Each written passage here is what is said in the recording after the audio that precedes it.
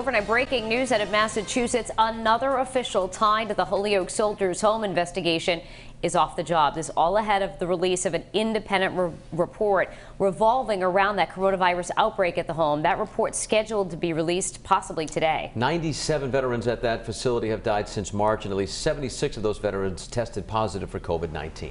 Alexander Leslie joins us now with an update. Well, at the end of March, Bennett Walsh, the superintendent of the Soldiers Home, was placed on administrative leave.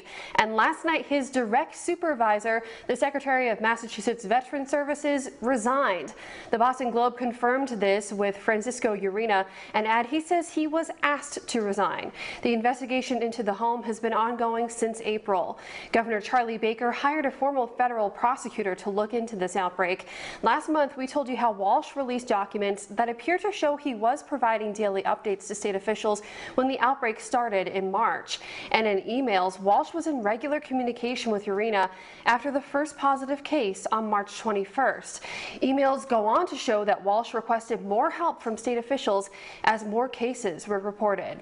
Urena told the Globe that he was declining to comment further until he reads the report once it's released.